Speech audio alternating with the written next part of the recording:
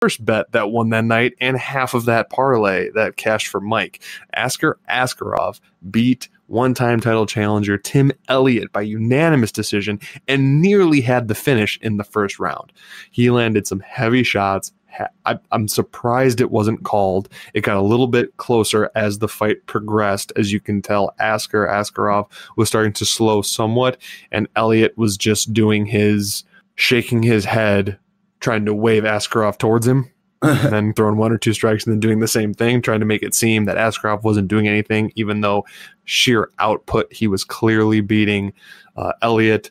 Was a little bit nervous for the scorecards because sometimes the type of antics that Elliott does can kind of sway judges, but I thought it was a very, very clear win for Askarov, and that was our first bet of the night that won you guys 1 unit. He was minus 135 against Tim Elliott, and then going back, the parlay that we scored for you guys, which was Mike's bet, started with Askarov and finished with Carlos Diego Ferreira submitting Anthony Pettis, which gave us a perfect night, even at that point, just from the podcast.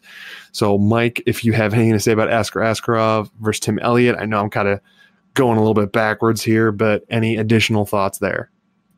Yeah, the fight was really exciting, especially that first round.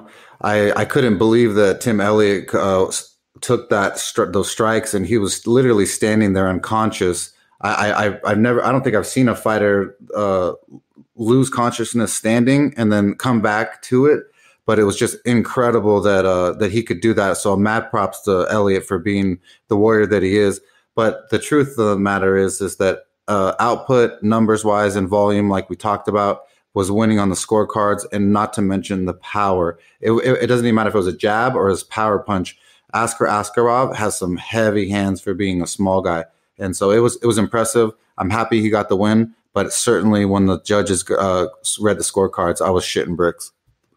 Well, and this is a perfect example of how me and Mike have talked about how much we like volume strikers, because all other things being equal, they're winning the fight.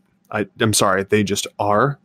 Obviously, sometimes the judges kind of screw you every once in a while, but in general, give me a pressure fighter who can constantly throw and outland. I'm going to go with them most every time.